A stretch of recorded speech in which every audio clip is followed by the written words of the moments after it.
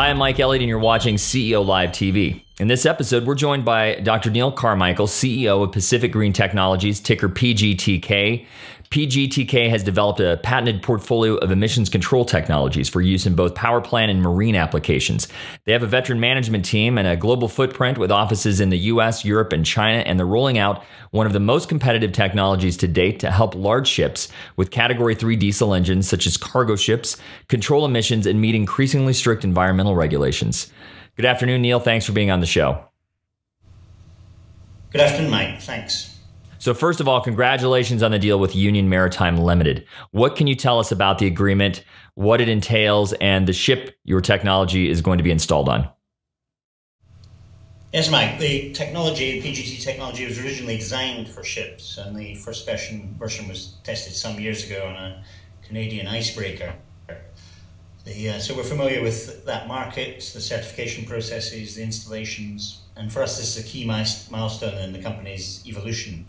We're commercializing a technology for the marine sector.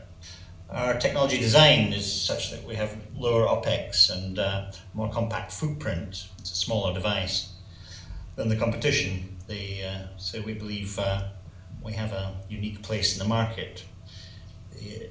Union Maritime Limited run a range of ships in the North Sea, which is an emission-controlled area, like the Baltic, like the coasts of Canada and America.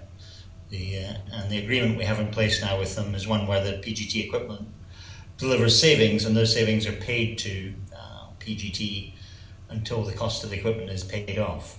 Of course, it's by way of a pilot, so after that we anticipate, as the news release says, significant extra orders from Union and others.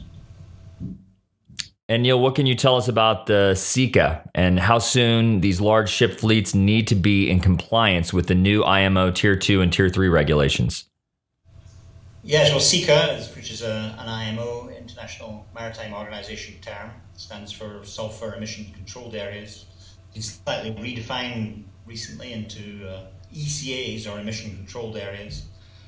IMO has been discussing increased emission controls with its membership for many years. And with increasing environmental concerns, new regulations took effect on the 1st of January 2016.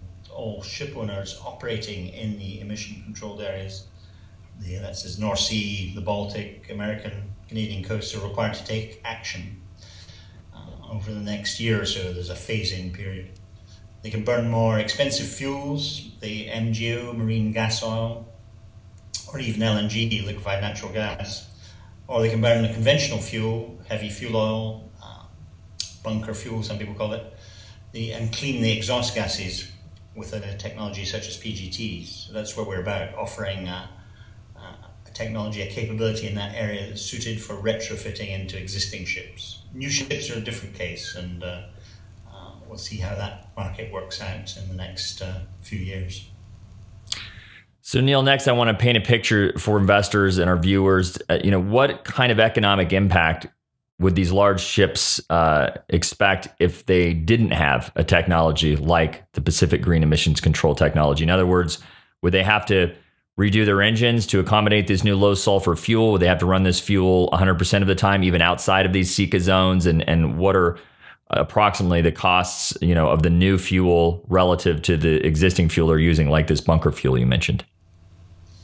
Yes, so using the alternatives I mentioned, LNG or MGO, involves changes to the engines, and also the fuels themselves are more expensive. So there's an economic case, we believe, strong economic case for our technology, using the existing fuel but cleaning the exhausts. We anticipate that, say, compared with the alternative of using clean diesel, MGO or marine gas oil, for a ship such as we're looking at, the Westminster, the Union Maritime ship, the savings are the order of $2,000 to $3,000 a day. Of course, the savings compared with LNG are different. They depend on the LNG price, but currently they're more than that for LNG savings. So the MGO comparison is one we like to make, and $2,000 to $3,000 a day adds up to some substantial amount of money over 2 to 3 years. Yeah, it certainly does, especially when you multiply that across thousands of ships, of these large cargo ships. You know, there's tens of thousands literally operating at any given day in today's oceans.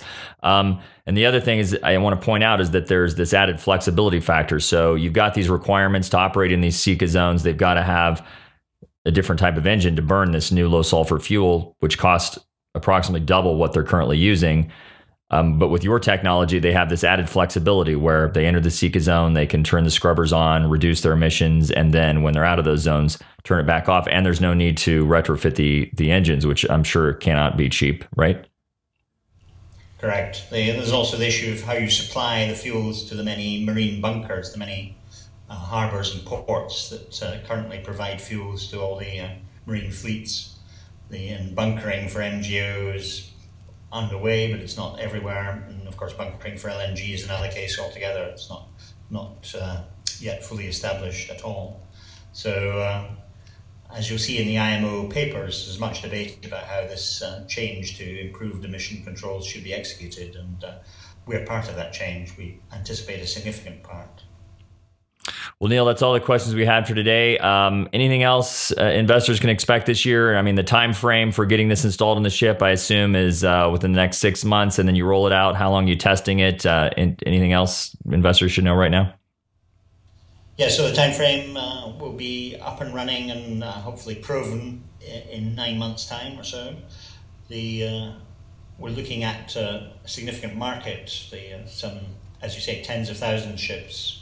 We anticipate up to 60,000 ships requiring some kind of retrofit by one of the means I've described in the next 3 to 5 years. So quite a significant market.